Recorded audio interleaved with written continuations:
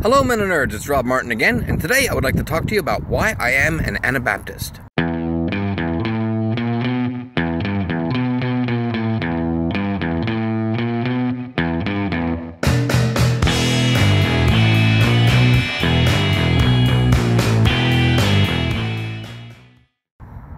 Now, that may seem to be a rather stupid question to begin with. After all, my blog name is Abnormal Anabaptist. I use the label for myself quite frequently.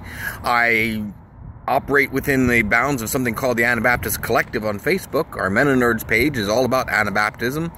So why am I asking that question? Well, I kind of like what Will had to say about the labels we apply to ourselves, about the labels that other people apply to us. Anabaptism, and Anabaptist being one of those labels that was applied to a very specific group of people during a very specific time in history. And yet the label has stuck around and has taken on whole new meanings. In fact, there's lots of conversations we have sometimes on Facebook and Twitter and such things to ask the question, what does it mean to be an Anabaptist? How do we define that? What do we make that kind of note about?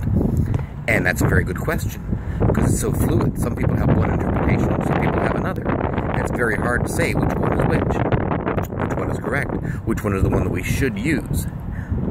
And I get the feeling sometimes that maybe we get so caught up in the labels that we forget what the real meaning is.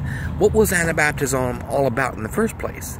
Anabaptism was about trying to restore the church to be more than just an institution, more than just a set of rituals and ceremonies and sacraments and ordinances and such that were performed at a regular basis without any real connection to a spirituality and to an actual lived out walk of belief and faith.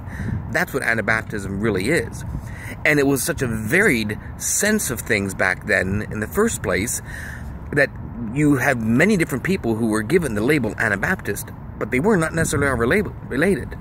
The Anabaptists in the Netherlands with Menno Simons and Dirk Williams looked a lot different than the Anabaptists that, well, Munster. Enough said. So, what is it with the labels that we're using? I think Will's got it right on the head. The labels have a certain place and a certain time, and they can mean a certain thing. But I wonder if in our, dependence on modernity and about categorizing and classifying and all those kinds of things, about putting a label on something and then the label defines the thing rather than the thing clarifying the label. For example, what's a reptile? Okay, well, we have things that are alligators and lizards and such like that. That's a reptile. Okay, what's a mammal? Well, mammals give birth to live young, and they feed, and they don't have feathers or anything like that.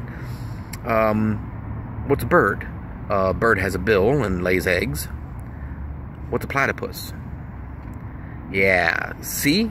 Now the lines start getting blurred.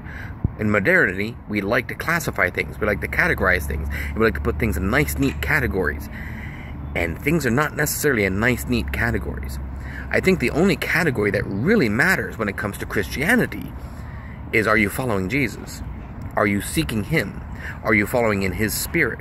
Are you working at the things that He was interested in? Going beyond just the, as was pointed out, the soteriological idea of things, how do you get saved? But even the full gospel of what does it mean to serve others? What does it mean to love God? What does it mean to go beyond the what the world thinks we should do with our enemies and actually love them for who they are?